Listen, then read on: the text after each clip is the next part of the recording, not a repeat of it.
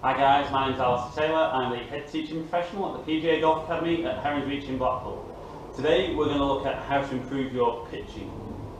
So the key thing for most guys, presuming that we can strike the ball relatively consistently, is being able to get the ball a little bit nearer to the hole to begin with, so that that first putt is of shorter range. For me, too many guys have no idea how far to hit certain shots, and therefore when they're 40, 50, 60 yards short of the green, they don't hit it inside 30 foot on a regular basis and take 3 putts too often, 2 putts at best.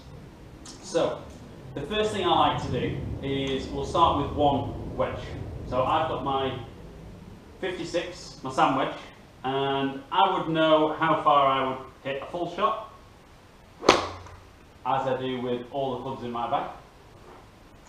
I'm in a very fortunate position that I've got flight scope based here, so I can have access to those numbers all the time. If you haven't got access to something like that, or you can't go down to see someone, a simple thing would be just to pace out or use one of your Bushnell or yardage finder to just put some different targets at different yardages.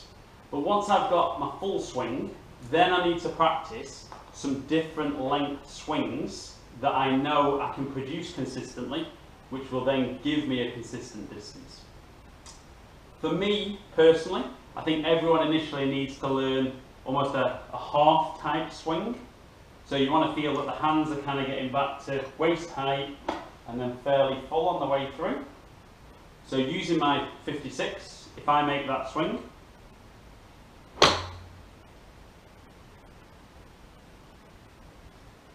that's out there, and that should be, for me, about 55, okay, 58 yards there, so pretty decent. So again, if I make the same swing, I was pretty close, within a couple of yards. And again, make another swing, waist height, fairly full on the way through. So straight away there, I start seeing a really consistent carry distance. And the initial thing is learning how far you hit it through the air, because the total distance will vary depending on the ground conditions. Obviously, if the ground's very, very soft, the ball will stop around where it lands. As it gets very hard in the summer, it can roll. But if you know a carry distance, if you do need to hit it over a bunker or over some form of hazard, that becomes a lot easier for you.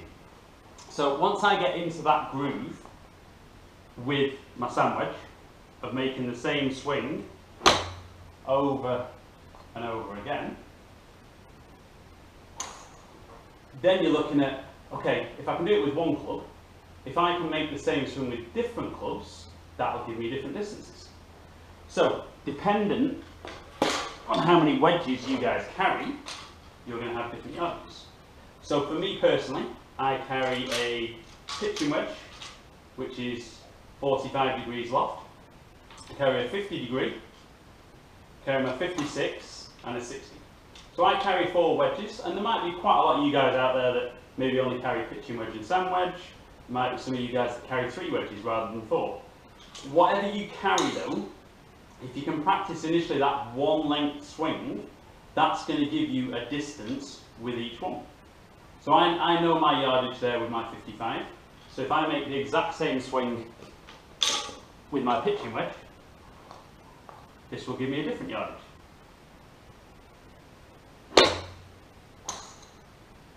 And again, really, really good. That one was 80 yards. So that's easy for me. I then go to my 50 degree, make the same swing. Again, slightly higher flight, not travelling quite as far through the air. And that one's gone 74 yards. My final wedge for me would then be my lob wedge, my 60 degree. Exactly the same swing. And very high, not going too far. That one was 47 yards. So straight away, I've got 4 different yardages for making the same swing with 4 different clubs. Now that makes that nice and easy, because straight away, if I've missed a green, missed a fairway even, I can lay up to a position where I should have a yardage where I should be able to get it close. Or possibly on a par 5 when I can't reach into, I can leave myself that yardage. But the key is, if you can make the same length swing and keep the speed and the rhythm of the swing consistent, that's going to deliver a nice consistent distance. Obviously if your swing changes length or the speed changes, that's going to give you a different result, and that's what you need to be careful of. But it's going to take a bit of practice. Now if you can remember those yardages, that's great.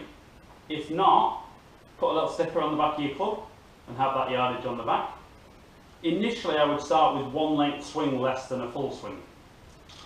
Keeps it nice and easy, and it doesn't become something that needs a huge amount of practice.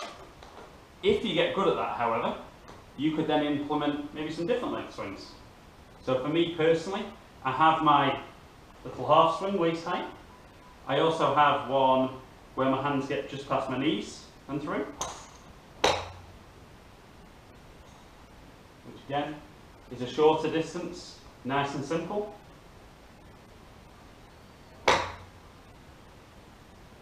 And it just gives me some very consistent yardages. And I have one that kind of feels a little bit more like a 3/4 shot, which will be a touch shorter than my full one. And again, it does take a little bit of practice. And obviously you can have as many or as few different length backswings as you feel comfortable with. But when you can make those swings over and over, you just have lots and lots of options under 100 yards. Like I said, the more wedges you have, the more options you have there. You know, the reason a lot of you guys carry a 6-iron, 7-iron, 8-iron, 9-iron pitching wedge is they give you different distances. In my opinion, guys don't carry enough wedges. You know, we play a huge number of our shots from under 100 yards, and yet most people only carry a couple of wedges and a putter that they would use for those distances. But if you can strike the ball consistently, which I hope most of you guys can, if you can then learn those yardages, and I stress, you know, not everyone's got access to the equipment that I'm lucky to have here, but hopefully most of you guys will have a golf club nearby or a driving range nearby where you could pay for a session and learn those yardages. It becomes invaluable, and it'll probably be the best money you've ever spent. But if you can practice those different length swings with your different wedges and get good with those, it'll save you a huge number of shots. You know, you can be 60 yards short of the green, and if you've got a good yardage, you know that you can probably hit that inside 10 foot on a regular basis. And you're not going to hold all your putts from there, but you are going to have 1 putts more often than 3 putts. If not, that's a different issue with your putting. But practice those different length swings. If you are somebody who only carries pitching wedge and sandwich, possibly try it with your 8 and 9, give you different options on those clubs. But practice the length swings, learn some yardages, and then when you get out on the golf course, it becomes easier to trust that yardage, and you can make that commitment to that golf swing and look forward to shooting lower scores. Hope you guys have found that helpful. Hope that'll improve your pitching. I've been Alastair Taylor here at the PGA Golf Academy at Herons Reach in Blackpool. Look forward to seeing some of you down here soon. If you'd like to come down, the number that you can give us a call is 01253 832 505. Visit the website on www.heronsreachgolf.co.uk. Subscribe to our channel up there. You can watch lots more videos with tips and equipment reviews that we're constantly adding onto there. But like I said, I hope to see some of you down here soon. Stay in contact.